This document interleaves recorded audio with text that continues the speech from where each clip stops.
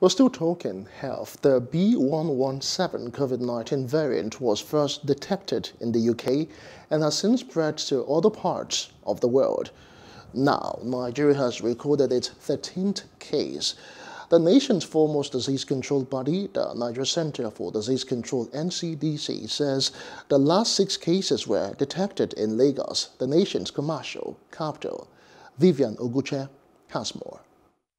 The B117 variant has triggered the current spike in the number of COVID-19 cases in the United Kingdom, leading to a stay-at-home order and travel ban on the UK by some countries. In Nigeria, cases of the new variant are beginning to climb. This begs the question, should Nigeria embrace more aggressive measures to curb the spread? We're not going to start doing forever. We have always had viruses, even flu is the flu virus. The needful in this case is people doing the protocols, wearing your face mask, washing your hands, avoiding crowd, social distancing, improving your immunity. What we need to do as the public in, being concerned is to make sure we do not allow this virus to transmit from person to person. Once the virus can't transmit from person to person, it cannot mutate. Till now, we are seeing on that testing. Therefore, we may be able to know. And how do they get it? Transport from UK. You realize that some country has stopped people coming from UK because of this variant. But Nigeria is still open.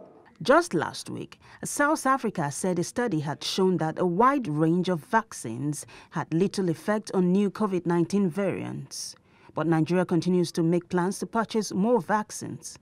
Experts argue for and against the significance of this move. They have realized that AstraZeneca is not as effective.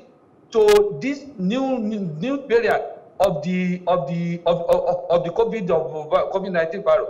Therefore, government is purchasing the AstraZeneca. What happened to those that have the variant? Every COVID vaccine gives a measure of protection, which is better than no protection. No vaccine in this world is 100%. We know that. But the thing about Nigeria is our health system, our healthcare system, we need to strengthen it.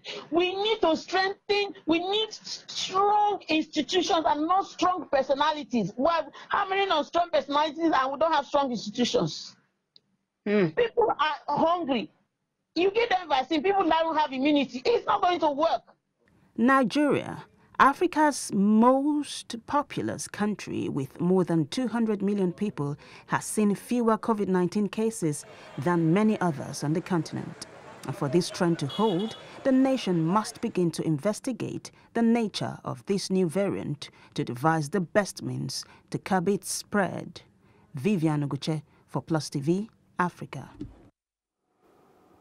Hello, hope you enjoyed the news. Please do subscribe to our YouTube channel and don't forget to hit the notification button so you get notified about fresh news updates.